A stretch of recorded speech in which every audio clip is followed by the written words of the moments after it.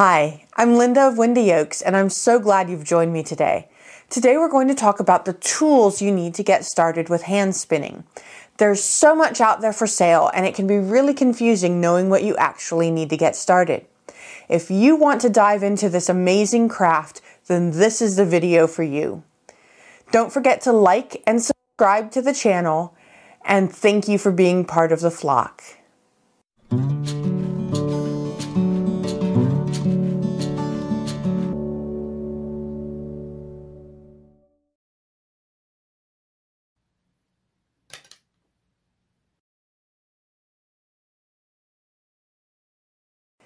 Okay, I kid, but it's not that far from the truth.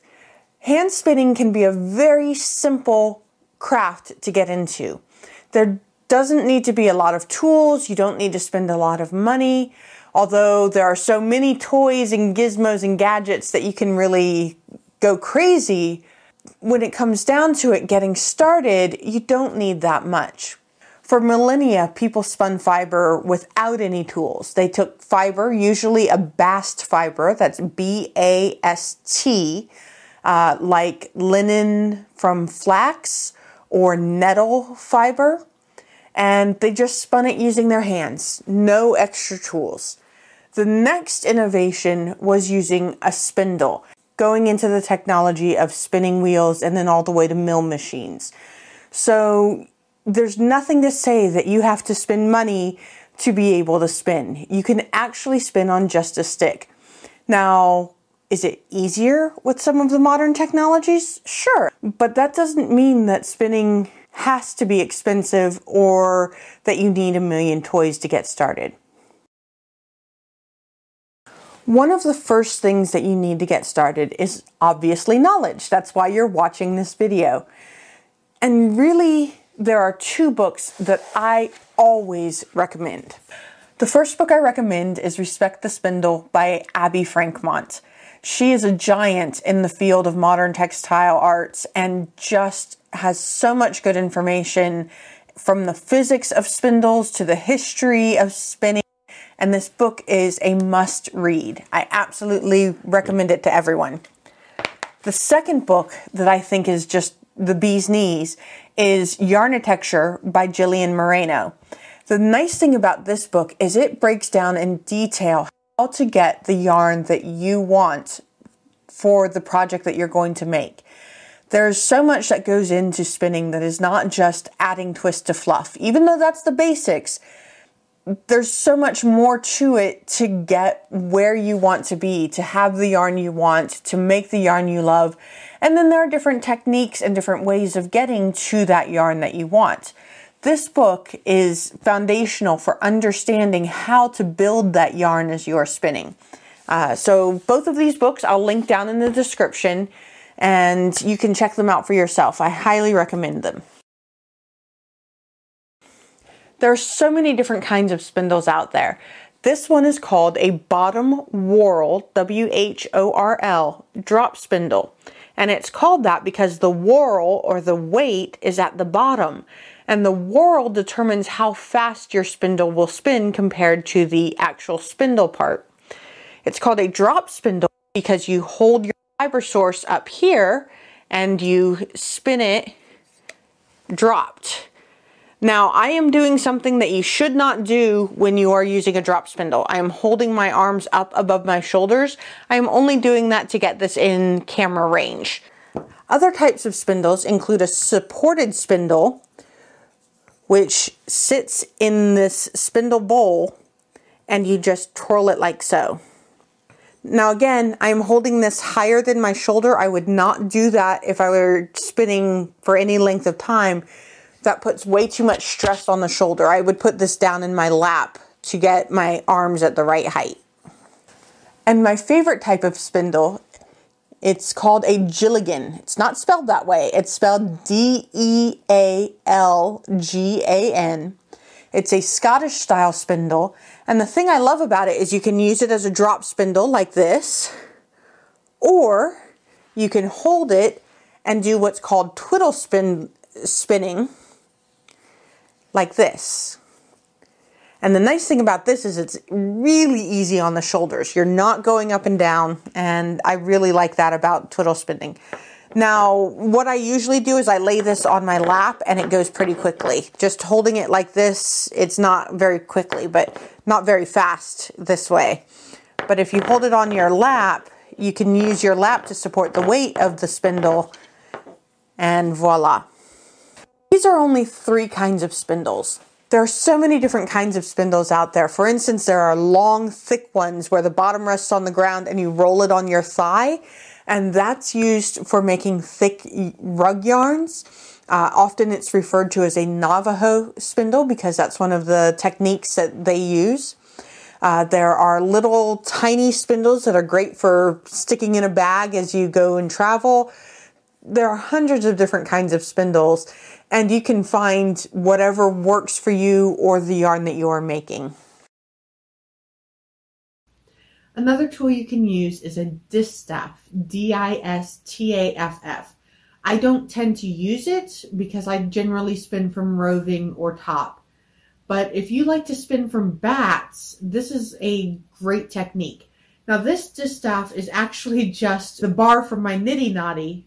You don't need anything fancy to use a distaff, though there are some beautiful ones out there that you can get. And they are handy because they really do hold a lot of fiber. There are also what are known as wrist distaffs, and they can be little bags or little dangling ties that you use to attach the fiber. So there are lots of options out there if you like to use bats or like to have your fiber source held out of the way. You also often see these on spinning wheels, especially antique spinning wheels, and especially on flax spinning wheels. So distaffs are handy. They hold your fiber. They can free up your hands, especially if it's a long one that you can tuck under your arm or stick into your belt.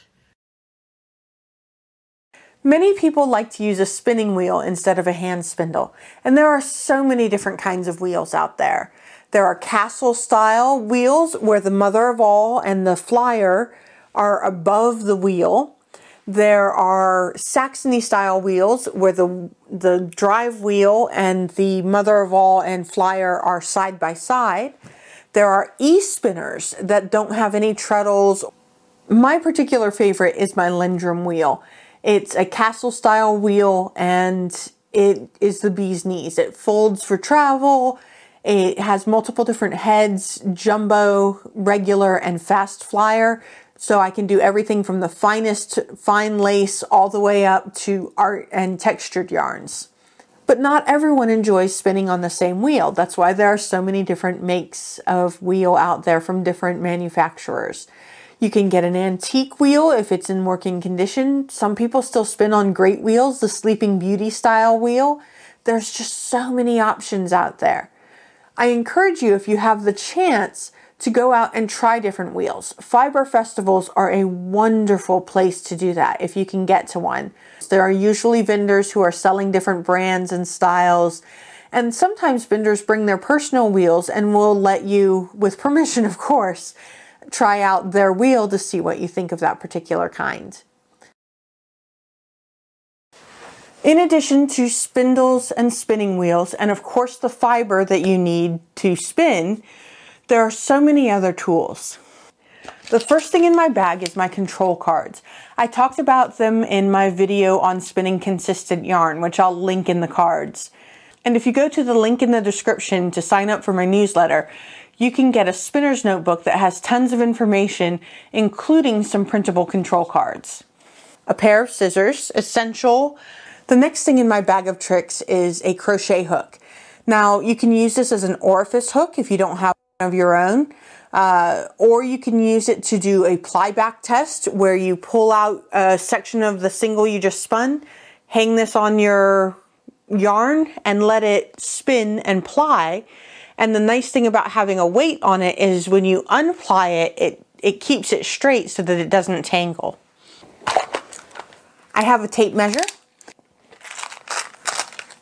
Stitch markers and tapestry needles I typically use for knitting, for weaving in ends or marking stitch counts, but I do occasionally use tapestry needles if I am trying to splice in a yarn. I keep a nail file because if you get a snagged nail, you can snag your fiber very easily, and that is a real pain. It can lead to lumps and just also really annoying as you're spinning. My ever-present lip balm and some Working Hands hand cream. Now, my hands get really dry, especially in the winter, and I like Working Hands. It's, you know, I'm not sponsored or anything. I really like these. But the thing I will say about this is a very grippy lotion. So I would always wait a few minutes after you put it on before you start spinning again. Last but not least, I keep my spinning wheel oil in it. It's just sewing machine oil, nothing fancy. My Lindrum doesn't need a whole lot of oil, but I do oil the bobbin shaft to keep it rotating smoothly, the orifice, and where the back meets the bobbin shaft, so that as it turns, it doesn't squeak. A Lazy Kate is another very useful tool.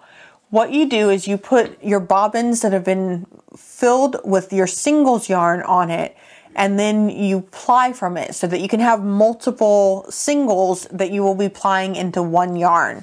This particular Lazy Kate comes with the Lindrum. There are lots of really good ones out there, and you can even make your own using a shoebox and those aluminum double-pointed knitting needles. Another thing that you will find absolutely invaluable is extra bobbins. These are some plastic, I think they're 3D printed ones, that are wonderful. These bobbins actually come with this little thing that fits inside of it, and then this can go in the chuck of a power drill. So it's very easy. If you only have one bobbin for your spinning wheel, it's very easy to spin it off onto the storage bobbin, and when you are ready to ply, you just put your storage bobbins onto your Lazy Kate. I just want to give a quick shout out to Vivian. Hi Vivian, from Instagram, whose video idea this was. Thank you very much for the idea, and I hope you enjoy this video. I hope this video has been helpful to you. If you have any other questions about the tools for hand spinning, please leave them in the comments. Thank you for being part of the flock, and I'll see you next time.